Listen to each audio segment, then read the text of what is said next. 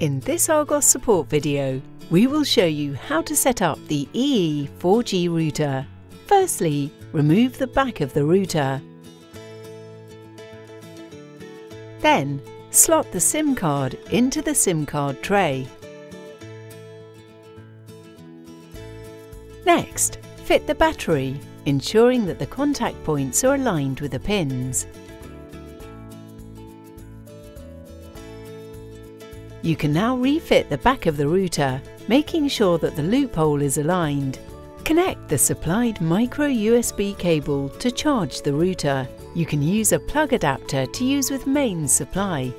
To switch the router on, press and hold the power button until the lights on the front show. A solid blue light on the router means that it is charged between 21 and 100%. A flashing blue light means that the router is charging.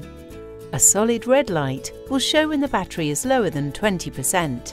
To connect your selected device to your 4G Wi-Fi, turn the Wi-Fi on in your device's settings. Next, find the 4G router from the list of available devices. The name of your router can be found on the card supplied in the box. On the same card, you will find the password to connect your device. Once you have entered in the password, you will be able to connect to the internet. To find out how much data you have left and to add more, enter the code found on the Quick Start Guide. You can now use your 4G router.